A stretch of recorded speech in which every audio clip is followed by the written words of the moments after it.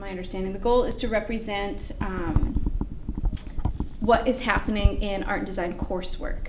So students are encouraged to enter. They can enter up to 3 pieces, but all work has to come from an A&D course. So this way, by putting the works on display, we get to see, you know, hopefully, the best of what's coming out of the A&D program.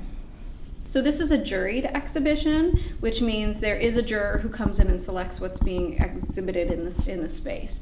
So this year, the faculty committee selected juror Elizabeth Mix.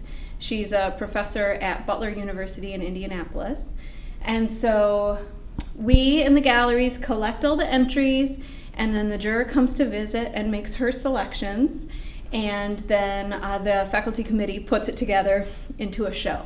Again, this is an exhibition that's organized by the faculty, so all of the faculty who are organizing this exhibition are currently teaching students, and so they of course are promoting the exhibition, and we hope that all instructors are informing their students about it.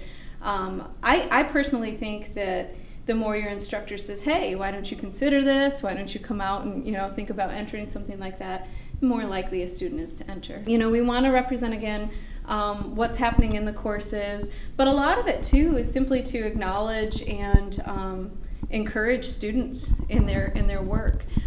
Usually the committee is able to round up some money, and they provide scholarship awards for students. So it's really a chance for students to show their work to their peers, to the faculty. People can see what they're doing in other areas.